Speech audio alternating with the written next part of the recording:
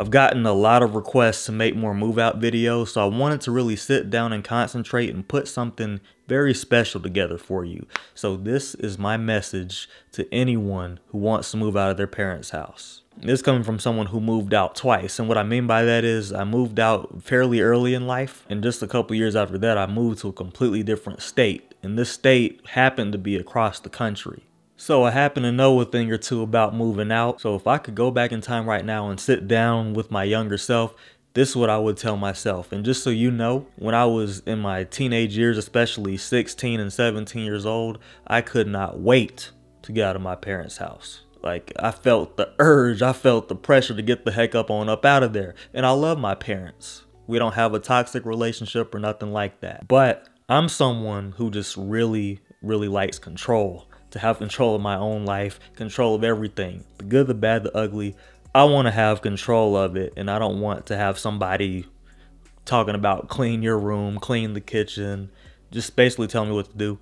I'm not big on that. And so that was the mindset that I was coming from when I was 16, 17 years old. Plus, I already felt like I was grown, and I felt like I knew a lot more than I really did. And I felt like I was more prepared for life than I really was. So if I was able to sit in front of my old self, I would tell myself that I'm on the right track, but there's a few things I need to learn. For example, when you want to do something in life, really anything in life, you need to learn as much about it as possible. Instead of just sitting around and thinking about it and daydreaming about moving out and telling your friends and your girlfriend or whoever that you want to move out so bad and you can't stand the position you're in right now. You got to buckle down and actually start doing something about it, because in today's economy, it looks a little different than it did back then. About a decade ago, it was a lot more socially acceptable to be moving out at 18 years old and being able to hold it down and afford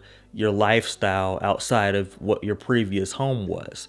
But now it's a little different, because now you might be 25, 26 before you see yourself moving out of your parents' house. And a lot of times, if you do these things incorrectly, when you're between the ages of 18 and 26, you might find yourself moving back in with your parents, which is the whole reason why I made that video, everything you need to know about moving out of your parents' house without having to move back in, because the whole thing, the whole point of moving out is so you don't have to move back in. And I think everybody watching this video would agree with that. Well, the thing I didn't realize was back then was I needed to actually educate myself on personal finances, because that is the one great equalizer when it comes to this whole thing. If you understand how to manage your money properly, as boring as it might seem, everybody likes money and everybody likes to have money. I've never seen anybody say, I can't stand having money. So it's worth it to sit down and understand some basics of personal finances. This isn't the stage in life where you need to get super savvy on certain aspects of personal finances, but right now you should at least be understanding how much money you need to move out of your parents' house, how much money you need to save to get out of your parents' house, how to avoid debt so that when you're out of your parents' house, you're not spending most of your paycheck on debt, not to mention the fact that you have needs to pay for, like food, water, electricity, gas for your car, and things like that. There's a lot of traps out there that appeal to people who don't really understand the consequences of their actions, like student loans, auto loans, credit cards. A lot of these things look like shiny objects. Okay, I got this, so now I can do this. But you're not realizing the damage that it's doing in real time, because you won't feel that effect until later when you have to pay it back later. Whether it's a month later or it's years later, like after you graduate from college, for example. So you've got to be aware of the traps. And the thing about me is I give so much information on this channel. The thing about me is I have so many videos already about moving out, and I even created a playlist for you so you could watch them all. You could binge watch them all if you want to right now, right after this video, however you want to do it. Because there's different messages that I have behind different videos, but you need to learn as much as you can. There's so much free information in just those videos right there and in this video by itself. But the biggest thing that you need to learn right now is personal finances and how to control them. This is time for you to exercise saving as much money as possible while you have the luxury of being in your parents' house without having to pay like $1,500 for rent or something like that. Some of y'all don't have to pay nothing. So for a second, forget about the shiny objects. You know what I'm talking about. The shoes, the clothes, the jewelry, the car note. Forget about all of that stuff and the things that you want outside of that that could be just sucking money from your bank account. Think about how do you get what you truly desire in life by fast tracking yourself to saving. That's why I put together the savings goals tracker and the net worth tracker. And that's why I broadcast my entire net worth so y'all can see not only did I move out, but I moved out, held it down, took care of business, and now on top of that, I'm building my net worth, and now it's well into the 6-figure range, and I just want to keep growing it. But I show that not to brag or showcase anything. I show it so that you can see what is possible, and you can do even more than that. Significantly more than that. So take advantage of the free resources that are out there and learn from somebody who's already done it. That's the thing I would have told myself. I would have picked more people's brains about what it was like to move out. What am I missing? What am I not thinking about? Because all the advice I've ever gotten was, well, you know, the real world is different. Ain't nobody gone into any detail or nothing. All they said was, you got to pay bills. Well, duh, you got to pay bills. I had no idea grown folks had to pay bills, right? It's not like they talk about it every weekend or nothing. I'm not going to get started. I'm going to stay on course, but everybody knows you got to pay bills. But no one talks about the development that goes on when you move out of your parents' house. No one talks about the adversity you face when you're having issues at the job and you're fending for yourself. So you got to figure out how to get through it. If you're not getting along with your boss, or you're not getting along with your coworkers, or if you got people who work for you, you're not getting along with them. You're in the HR office. There's a lot of stuff that can happen, and all those things, by the way, happened to me 100%. And I couldn't just go back home and be like, oh, well, I quit, because I didn't have that in me. I'm the type of person, I'm going to push through whatever struggle and whatever hurdle there is in life. I don't care. But a lot of times you're not going to see what you're made of until you do move out of your parents' house. So before I get to my next topic, I want to share this video with you from good old Uncle Dave. 2 years ago was a good time to do it. Right. When you were 25, it was a good time to move out. So let's go. Let's go. It's time. It is really good for your personal development, your psychological, emotional development, to have your own situation. And it's not about out there having a party. That's not what we're talking about. We're just talking about being a grown-up. Because the comfort zone is a great place, but nothing ever grows there. Get out there and scratch around, get you. It doesn't have to be super expensive. I just want you to be standing literally on your own 2 feet. When you do that, you're just going to see things happen for you. You're going to see a different version of yourself looking back in the mirror. Yeah, it builds confidence. It builds toughness. And it's not a question of can you save more money. It's not a question of is rent wasting your money. It's not a question of your relationship with your dad. All of those things seem to be fine. But I would just go, within the next 2 or 3 months, I'd be in a place if I were you. And give yourself a written deadline. Before the sun goes down today, write a date on the calendar. Tell your dad that you're moving out. And, you know, how much you appreciate what he's done for you so far and how much you love him. And some people have to get out of the house because it's a toxic disaster. The reason I played that video is because throughout most of my life, I've been a fairly confident person, but there's those defining moments where you're kind of questioning your confidence a little bit. So, little backstory. I did speak on this like maybe 3 years ago. I'm going to bring it back up because I haven't spoke about it in a long time. And I know there's a lot of new viewers watching this specific video. Back when I was about to go to college, so like right before I graduated from high school, this was probably halfway through my senior year in high school. Of course, this is time to start figuring out where you want to go to college, or job shadowing and all this good stuff. But by this time, you got to kind of have your college applications in if you want to start that next fall. So the school that I wanted to go to was ECU, East Carolina University. My parents wanted me to go to NCANT because that's where they went to school, but also it was within the same city, Greensboro, North Carolina. ECU was 3 hours away from that, and so they weren't really trying to have that. So my parents had different reasons why they didn't want me to go. So my mom didn't want me to go because I wouldn't be close to home. That's a very sweet reason, but as you can probably see on my face, I disagree with that. And then on my dad's side of the argument, he felt like, well, that's a party school. People aren't applying themselves over there. I don't even know if the engineering program is accredited, because, by the way, I did go to school for industrial engineering. And I had to shut both of them down. Like, first of all, every college on planet Earth that I've seen has party people on the campus and like to party on the weekends. As far as I know, that's normal. But both of y'all know I'm not even a big party person. I did try it out a few times in college, but it just wasn't for me. But to add to that, they were having all this commotion, basically talking about, well, you're going to A&T and you're going to like it and blah, blah. I'm like, hold on, who's paying for this? You see how quiet it just got? That's how quiet they were. You're paying for it. Of course I'm paying for it. I know. So how are you going to tell me where I'm going to school if I'm the one paying for it? I'm the one getting the student loans to pay for it. In either case, obviously, I ended up going to East Carolina University.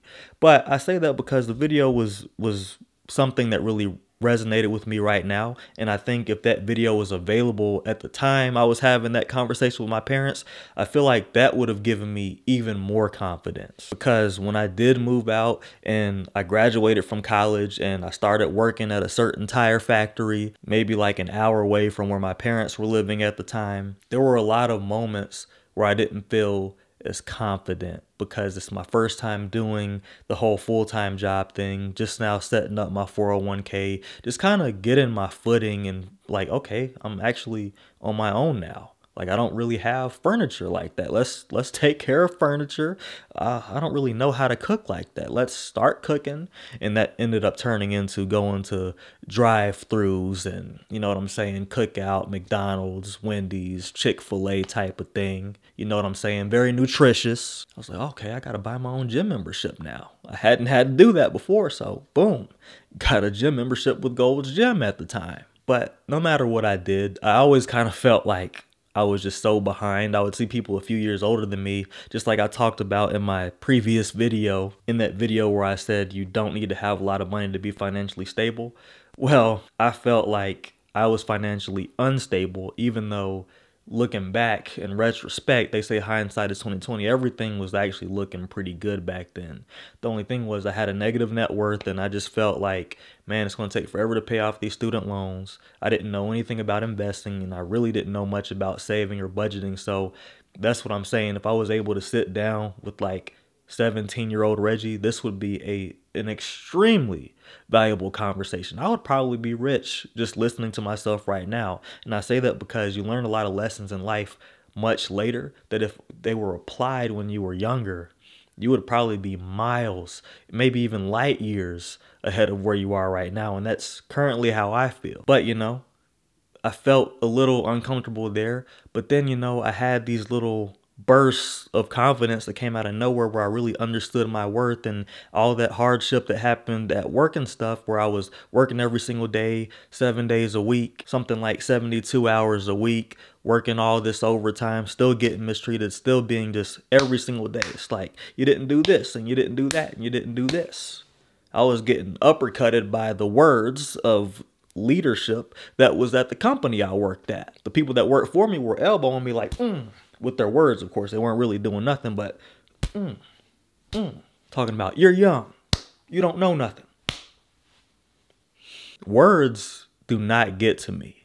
I'm a sticks and stones type of person, you know what I'm saying? But after so much time of that, things start to weigh on you. But once I overcame certain things, I had a lot of prayer. I talked to a lot of people that I really look up to during this time. But after seeing what I could really do, things started to turn around. I started getting recognized. Like, my team won an award. My performance skyrocketed. And then after that, I was just getting going. You know what I'm saying? I was doing my thing over there. But the feeling never went away that I was being undervalued. I felt like I was working way too hard and being underpaid. And I still didn't feel like I was getting the treatment I deserved. Like, after all the stuff I did for that company, I felt like they should have been kissing the ground I walked on. No joke. Instead of the backhanded compliments and just completely crapping on my age and saying, you're only 21, you're only 22, 20. I stayed there from 21 to 23. So yes, they literally, every single year I had a birthday, they wanted to remind me of how old I was, as if I didn't know. About useless, I know. But I pushed through that, and when something else opened up, this is where I moved across the country, by the way, but when something else opened up, that was when I was like, this is my time right now. When I had that interview, I was so confident, it was probably scary to them. I'm talking about, like, it didn't matter. Like, I was fully who Reggie Bryant is during that interview. And I knew I was going to get it. Like, I performed in that interview like I knew I was going to get it. I was interviewing them. I was making sure that they were good enough for me to travel across the country. You know what I'm saying? And so watching this video about Dave Ramsey, it's hard to get that level of confidence if you're living with your parents that whole time. Like, had I been working at the same place, but living with my parents, things could have gotten bad because they might have started to see me every day and see the look on my face like, you really look like you hate your job. And at first, the speech might have been, well, just keep pushing right through. But then eventually it's like, well, this doesn't seem like it's a healthy decision for you. Maybe you should look at something else. Hey, you still live with us. You know, I might have started getting thoughts. I still live with my mom. You know what I'm saying? So maybe I quit this job, take a few months off, and then get something else. But I didn't have that in me. And so there were many times where I wanted to quit without having anything lined up. But I was like, no, I am going to just keep pushing through every single obstacle. I'm going to take time off of work, PTO, in order to go to these interviews. And they were just Zoom interviews because obviously I wasn't about to fly all the way out here. Would have been too obvious. And then once I got it, I just kept a poker face, like nothing bothered me, boom, boom, boom, just waiting on the offer letter, boom. The offer letter came that day. That day I got the offer letter, I was like, all right, tomorrow will be my last day, amen. They were like, tomorrow? Yes, tomorrow. I have exactly 3 weeks to move across the country, so I need to leave like yesterday. But you're lucky I'm staying until tomorrow. My manager about cried. Because they were already short-staffed as it was, which was why I had to work every single day. But you see what I'm saying? The development, the strength, and the tenacity that was built in me from being on my own and having to fend for myself could have never been developed if I had stayed where I was. Not that I wasn't getting any development living with my parents, but obviously once you're grown and you're on your own, it's totally different. The level of drive that you have in you has to be different. You can't rely on anybody but yourself. And when that happens, something up here turns on. So if you want to move out, be prepared for that. Make sure your personal finances are in order. All the stuff that you feel like are boring right now, it will behoove you just to take a few minutes, let's say 15 to 30 minutes out of each day just to read. You already probably spend that amount of time scrolling through social media. You know what I'm saying? I do it too, so I know what it's like. So if I know y'all doing it. So what I'm saying is that same time you spend scrolling through social media, maybe use that time to learn about saving money, what an emergency fund is, what a high yield savings account is. And you can do so watching a lot of my videos. Like I make so many videos about these things. There's also articles online. There's books about it. I wrote a book.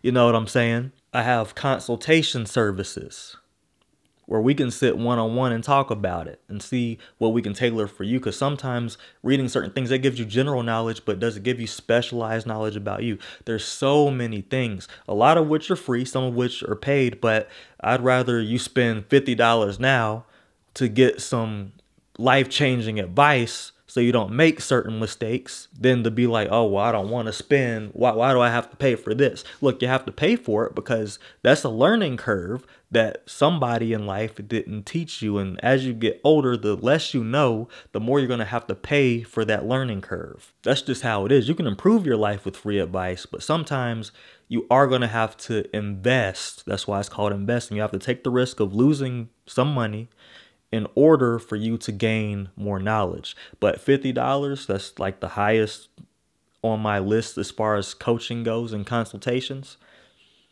That's not a high price to pay for a life where you can set yourself up, not just for now. I go over the whole thing with personal finances. I talk about where you're at and where you're going. That's the important thing. And lastly, you just got to be able to expect something not going according to plan. So even once you do figure out the personal finance stuff, sometimes your budget will not go according to plan. Something could pop up out of thin air. I promise you it's happened to me at least twice in my adult life. Or you might need to help somebody out or something like that. Like things just happen. Life is going to happen regardless of what your goals and plans are. You just have to be willing to push through that and continue to have the same tenacity to go towards your goals. And you have to plan for things not going your way at work. There's been times where I just knew I was going to get promoted and it didn't happen. But eventually it happened. So you have to be willing to work with yourself and be patient. This is a long game now. This isn't like a 2 to 5 year thing. This is like a rest of your life type of thing, because you don't ever want to move back in with your parents. So when you look at it that way, you have to really build yourself up. And I would say this: don't miss work. I said that in a few videos. I really want that to resonate. Don't miss work. I am a manager at my current job, and I've been in management for almost 8 years now. And the biggest thing I see, young and old people do this, by the way. And there's only a few that are consistent with not doing this, but young and old people, they just call out of work. And it's not even like emergency level stuff. It's literally like, I just don't want to go to work today. I'm good. That's gonna, so the personal finance portion of this, you're expecting a consistent paycheck. Okay, if you do something to stifle your pay, guess what no longer becomes consistent? Money. And even if you feel like you can call off one day and then make it up doing overtime, sure, but what happens when something real pops up and you can't work the overtime and you can't make it up? Whatever your industry allows, there's going to be some opportunities to make more money than usual. That is not an invitation to just say, I'm not going to work. A lot of us adults don't want to go to work at some point or the other, but part of being an adult is doing things that you do not want to do. For me, I know I want to have kids. You know what I'm saying? And for me, I know that I myself like nice things. So I'm not missing work for nothing unless it's an emergency. And even then, I'm going to do it the right way. And so imagine having people that you're responsible for, that look up to you, that need you to win. You not going to work is a version of giving up on yourself. I just wanted to throw that in there, since we're talking a lot about jobs and money and things. The job is how you make the money. The money, once you get it, you have to know how to manage it and not overspend it and just do whatever the heck you want with it just because it's the fun thing to do. You have to look at some of the boring things sometimes, because that's going to multiply the amount of fun and just leisure and relaxation that you can have with it. And most importantly, you have to have the confidence to continue increasing your value and increasing the value that you bring to whichever company you work for or whichever business you run. You have to continue growing as a person. But first, you have to plan what it looks like to move out of your parents' house. You have to save for certain things. And that's why I created the move out guide. And that's why I created my video on how to save money for your first apartment. Go check those out after this video. It's a special treat for you. All of it is 100% free. I really hope you got something out of this video and enjoyed this video. I really enjoyed making it. These are my types of videos that I really get fired up, because not only am I telling you my own story, but I'm coming from a passionate place where, like, these real things happen to me and similar things could happen to you. You just got to be ready for it, because if you don't know what you're getting into, sometimes it's going to stifle you and actually make you backtrack further than what you wanted to do and end up in a worse spot than you were before you moved out of your parents' house. So that's why I wanted to bring that to you. But anyway, that is the video for today. Thank you so much for watching. My name is Reggie Bryant, and this channel is all about personal finance and personal growth. I will see you in the next video.